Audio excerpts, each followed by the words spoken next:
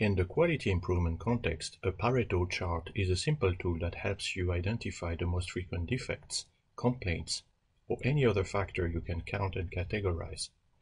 The chart takes its name from Vilfredo Pareto, originator of the 80-20 rule, which postulates that 80% of the problems come from 20% of the causes. Here is a simple Pareto dashboard example to determine which root causes caused 80% of nonconformities using BPA Quality on Office 365 and Power BI. The entire scenario was configured with no code. The nonconformity module in BPA allows to track the entire problem-solving process from registration to completion, including investigation, action plan, and effectiveness measurement of completed actions. When investigating a specific nonconformity, main root causes will be selected from a root cause library or entered in the software.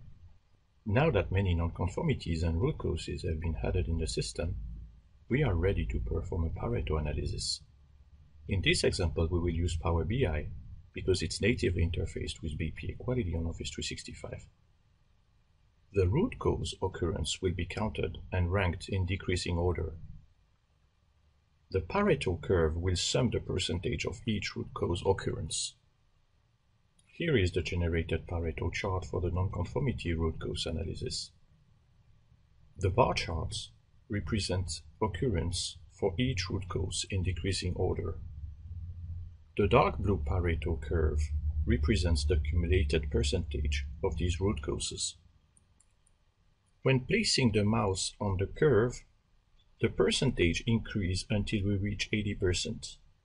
In this example, we hit the 80% limit after 7 root causes, meaning the first 7 root causes caused 80% of nonconformities, which represents 6.7% of all root causes.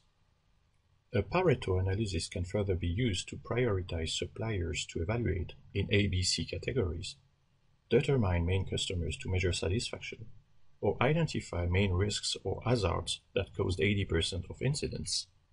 In summary, a Pareto analysis can be done easily for any categorized data available in your BPA Quality app. The analysis outcome allows organizations to prioritize actions to be done to increase efficiency and enable continuous improvement. As a conclusion, we demonstrated a simple approach for efficient nonconformity root cause analysis using the Pareto methodology. This no-code scenario can easily be configured and implemented for any type of organization. Thank you for watching this video.